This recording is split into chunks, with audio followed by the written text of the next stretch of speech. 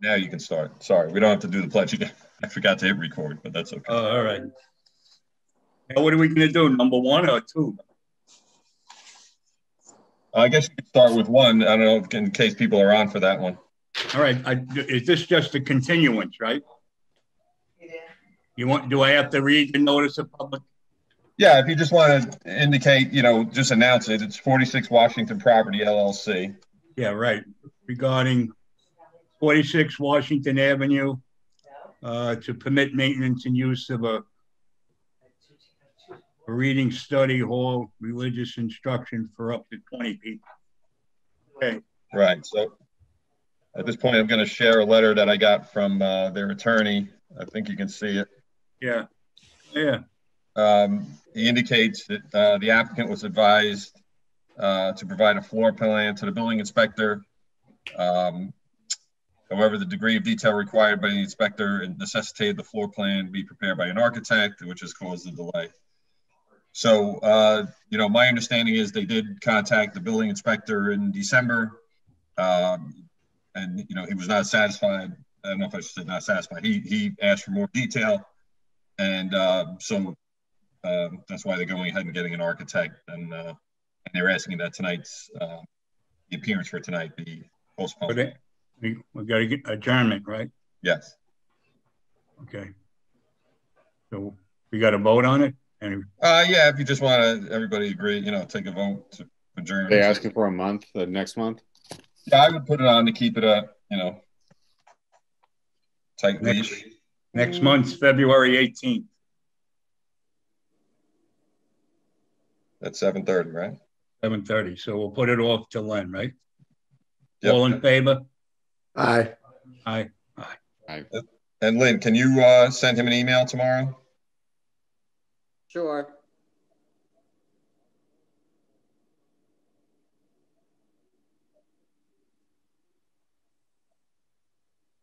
All right. Should we go on to number two? Sure. All right. It'll be good to put glasses on. Notice is hereby given that the Zoning Board of Appeals of the Village of Suffern will conduct a remote Zoom public hearing on Thursday, January 21st, 2021 at 7:30 p.m. or as soon thereafter as possible on an appeal by Rockland Home for the age of 196 Lafayette Avenue, Suffern, New York, 10901 to permit construction, maintenance, and use of a detached garage at 196 Lafayette Avenue, Suffern, New York.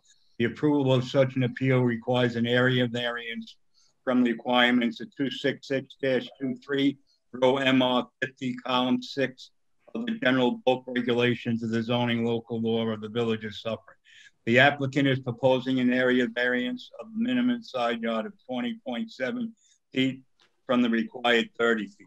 The premises affected are situated on the north side of Lafayette Avenue and is approximately 750 feet east of the intersection of Oakdale Manor and is listed on the Village of Suffern and Town of Ramapo tax maps as section 5537, lot 130.12. Excuse me. Is there anybody here to speak for them? Yes, Mr. Chairman. This is Glenn McCready. I'm the engineer for the applicant. Okay, hi. How are you? You got to get sworn in, Lynn? He's the engineer. He need to. Okay. Do you want me to give you a brief introduction? Yeah, please. Sure. Good evening, everyone. This is an application to construct it's being considered a principal structure on tax lot 5537-1-30.12. If you can recall from years past, this property was at one point one contiguous property with the shell of the existing two-story building in the center of the property, which was subsequently divided 2 times over the course of the last, I'd say the last 12 years. The first subdivision was for the towers number 2, which would be the southern building of the property. And then subsequently after that building was constructed, the Esther Gitlow property actually was offered funding from a federal agency that required the third lot to be subdivided from the principal lots, which is the northern boundary, which is the tax lot we're talking about today. Unfortunately, during that process of the approvals that were granted from the Village of Suffern, the tax lot was memorialized and subdivided and filed with the county clerk's office. In the interim of going to the construction phase of the process, the funding stream was actually lost or was removed through some government cutbacks. So we're left with a vacant parcel that currently does not have a principal structure on it. It does currently host what we're considering campus-wide parking for all three properties. Since contiguously, it actually operates as one entity, even though it's under three separate ownerships by parcel. So this application tonight before you is to construct a maintenance shed for the facility for the entire campus. And based upon our conversations with the code enforcement officer, citing that structure on the vacant parcel actually ultimately dictates that it has to be considered a principal structure, since there would be no accessory use. So we cited the structure in a location that we consider, well, in conjunction with our client, we consider an appropriate location to get it away from the recreational uses and the principal uses of the facility, while not undermining any kind of access or ability to get to that structure conveniently. So unfortunately, because of that siting, it does actually require a rear yard variance per your code. The fortunate thing is the rear yard is abutting the railroad corridor. So there is no opportunity for any kind of development through that corridor anytime soon, certainly from a recreational or residential component. So we feel that the need for the variance can be justified just through those merits alone. However, we're here to entertain that conversation with you tonight. And I'm here to ask any questions that you have. Oh, okay. We don't have any public. Thank you. Yeah. Anybody have any questions from them? I do, actually. Because of the proximity to the railroad corridor, does that allow the railroad as an entity as a whole, and I'm not even sure who that would be, to come in and question and make some kind of judgment on their feelings about it? Lynn, was the railroad part of the GML? Do we know? Not that I know of. I don't think that they might have been notified with the letters of notification, but they were not part of the GML, as far as I know. Yeah, you know what? They don't even come up with a property search, because actually it's not even a tax lot. That's a very interesting question, Mr. Simon. I can say this, when we went through the previous application that was actually going to propose to build a building on that site, that was approved by the zoning board. I believe the variance that we were granted for the principal structure of that building was a lot more severe than what we're requesting now. And I don't recall the railroad ever weighing in on that. Let me see if I can jockey up those documents real quick, and I can tell you exactly what that variance actually was. Yeah, I don't recall the railroad being involved with any of the I don't either. applications from the. Oh. Let me just see here. I should have the records here. I'd also be curious, when we refer to the railroad, would that be New Jersey Transit? Would that be the freight company? I'm not sure who would be the qualifying body there. Right, it's not transit. I believe it's part of. It is a freight corridor, and it's only transporting. Well, I don't even know if it goes that far anymore. from what I recall, when I was still working in Suffern, the only rail cars that came down that leg went to the lumber yard. Now, I don't know if it's still operating today. I mean, I haven't worked in Suffern in a few years now, but like it was maybe what we saw 1 or 2 cars a week. I don't remember exactly offhand. But let me see if I can. Well, first of all, come back to Suffern. I'm sorry? First of all, come back to Suffern. We miss you. We want more people here. I'd love to, actually. I'd love to. I can tell you that Dyke's Lumber gets shipments on that line. Yeah, yeah. And Manhattan Beer also gets shipments. Ah, that was the other one. Yeah, thank you. I knew it was the lumber yard, but I couldn't remember if there was another one. Manhattan, that's right. And I think Dress Barn did before they went out. But it's a little more busy than you recall, I think.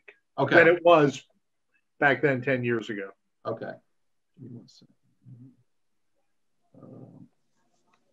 Zach, are you online? Yeah. Can you look on the network with me and see if you can find that old file? Yeah, I'm actually looking right now. Excuse me. I don't know why I don't even remember the job number here. I know I have it.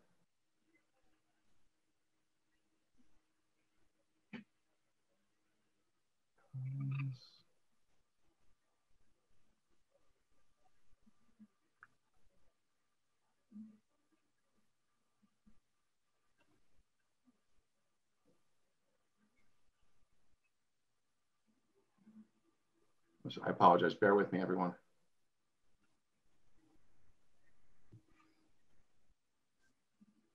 Oh, wait, here we go. I got it. I got it, Zach. Okay, so this was in 2012 when the approval was granted. So that's 9 years ago. And that variance was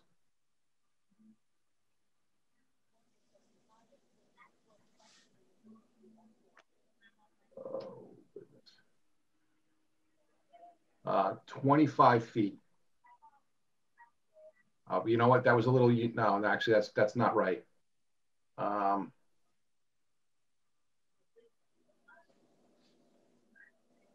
Because that side yard was different. So I apologize. It was a different variance. That it was not the same. It was not the same. Well, Glenn, in any event, this is going to have to be continued because, you know, I know with the planning board, we push it through, but we don't have the county planning back. Agreed. And then you ask for more time. So actually, you know, while you're on that topic, I never got a GML for the planning board either. I'll talk to the clerk tomorrow, maybe, or if you want to give her a call also. Okay. Okay. I think she sent it. You know, because you know, we'll come back to planning board too if we get past this board. I don't mind doing that just to make sure that we're on the same page. Right, because they'll hold up a permit if you didn't get it. Yeah, I understand. Stuff, so. That's not a problem. Yeah. Does anybody else have any questions while you have me? Yeah, just one quick one. So it looks like the way that the building is positioned, it's designed to sort of envision possible future expansion onto the lot that it's on. Is that accurate or no? No, I mean, not really. No, well, I mean, it is its own parcel. Yeah. You know, as far as I know, they have no intentions of proceeding to build anything new on that parcel. Yeah. It is quite a bit of work to actually develop that land, which is why that funding stream from, I think it was HUD that was funding it at that time. And the amount of work we had to build a parking garage. It was a very, very strenuous design, and it was a very tight parcel to fit it in. So, like I said, they couldn't orchestrate that funding on their own without some kind of outside source. And at this time, from what I'm getting, they have no intentions of building. And that's why they built that parking lot in front there recently. Because they figured, you know what, the chances of them developing that parcel is probably near, slim to none. So that's why they banded it on extra parking while they had the opportunity. So at this point in time, there's no entertainment for any future expansion. And the structure that they're putting in is like one of those modular, like you can buy it wholesale and it's a like a rector set, it's right together. Oh, okay. All All right, thank you. We're going to adjourn to February 18th for you. Okay. At 7:30, February 18th. Is that okay with you? Absolutely. I'll make it work. Okay. All right. Thank you very much. Thank you, everyone. Have a great evening. Thank you. Joe. All right. Are we done? Or we have anything else you want to? I don't know, Lynn, did you have anything else? No. No? No, if that's it, you can adjourn. Okay, everybody want to join? Say aye.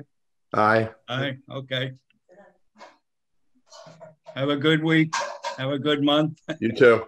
Okay, Stay safe, guys. everybody. Stay All right, safe, take everybody. care. Everybody. Bye. Stay safe, Okay, stay bye, well. Bruce. Bye now. Bye. Thank you.